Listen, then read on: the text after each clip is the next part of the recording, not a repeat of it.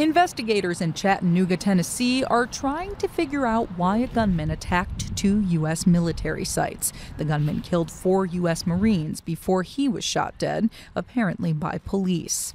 Our nation mourns the senseless loss of 4 of our nation's heroes.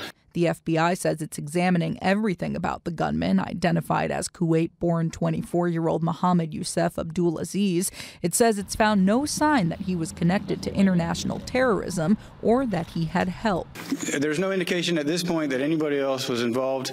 Police say Abdulazeez first attacked a recruiting center on Thursday morning, firing from inside his car. He took a shot, and then it was a pause for about 2 seconds, and then it was just shot, shot, shot, shot. The gunman then drove about 7 miles, attacking a Navy Marine training center, getting out of his vehicle and killing the 4 Marines before he was killed.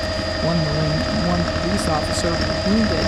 Abdulazeez lived in Hickson, a short distance from Chattanooga. Police swarmed the town. We are checking every possible place that he could reside or could have resided, visited, where he's shopped, where he went to school, who his friends were, if he worked out at a gym. At least 2 women were seen in handcuffs being led away from what was believed to be Abdulazez's house. However, the FBI says it typically secures a scene when it's investigating. Violet Ekonomova, The Associated Press.